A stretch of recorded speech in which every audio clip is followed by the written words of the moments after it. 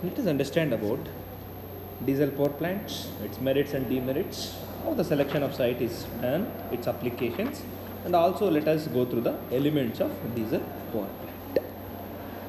First of all, we have different resources for generating the electrical energy, wherein diesel electric power plant is also a type of power plant where electricity can be generated using the diesel engine. So here a diesel engine obtains energy from a liquid fuel, that is nothing but the diesel, and it converts into mechanical energy. And as we know, an alternator or a DC generator which is coupled mechanically to the diesel engine converts the mechanical energy into electrical engine. This is how generally diesel power plant work. Now what is the use of the diesel engine? What are the merits and demerits? Let us understand of the diesel engine. Now, when we see merits and demerits, the design and the installation is quite simple compared to other power plants. The construction, foundation and buildings are cheap and very simple in nature, and they require very less space compared to any other power plants. There is no ash handling involved as we discussed in the steam power plant, and also the capital cost per kilowatt is required is also very less, so fire hazards will be less, and variety of fuels such as residential fuel oil, heavy stock oil can also be used. So they are very simple in operation and requires very less operating time, so quick generation of power compared to steam power plant. There are certain drawbacks also. There, as we know, the diesel cost will be high, hence the high running cost. So whenever there is a overload conditions, because diesel power plant will be generated at a smaller rates, so under overload conditions it's very difficult to operate. So the plant will generate only small power. Generally the cost of lubrication are very high and also maintenance will be high. Now also we have site selection applications of a diesel.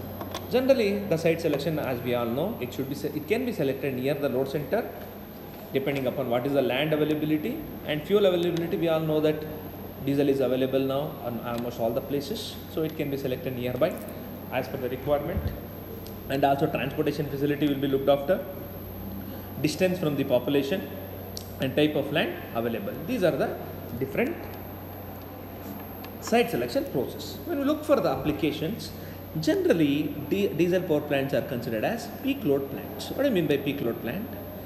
See, when we say hydro power plants, thermal power plants, they generate as per the design and structure. They require some power to generate. They are all normal base load power plants. Diesel power plant, when we can say, when there is an important occasion going on and the demand is high, peak. So keeping that in mind, in order to supply the power continuously, these power plants can be used. Now also you people would have come across various on wheels diesel power plants, wherein for the chowdhuries, for the different occasions, the energy will be supplied. We can say energy on wheels. Similarly, it's a mobile plant, as I mentioned. Whenever there is an emergency or a temporary basis, diesel power plants can be obtained and supplied, and it can be used as a standby unit. There are also emergency power plants and also nursery stations. Now, going for the different equipments of the diesel power plant, let us see what are the different elements of a diesel power plant. As we have studied about steam power plant, in diesel power plant also you have fuel tank, then air intake system, silencer, compressor, lubricating oil, oil exchangers, heat exchangers, then also generator and cooling structures. It is the entire working will almost be similar to your steam power plant. Now here, generally the diesel engines is the main component for the diesel power plant. Why? Because the engines are directly coupled here to the generator. So the engines may be 4-stroke or 2-stroke, and we know that in a 4-stroke engine the cycle of operation is completed in 4 strokes, that is 2 complete revolutions. In a 2-stroke engines, 1 revolution it will be done.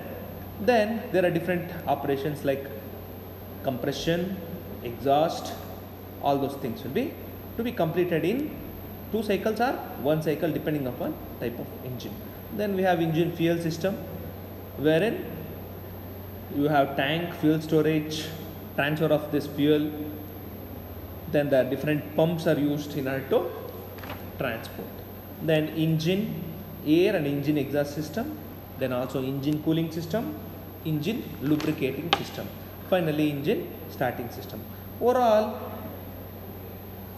so we can say the diesel engine is an internal combustion engine and which works on the principle of compression ignition.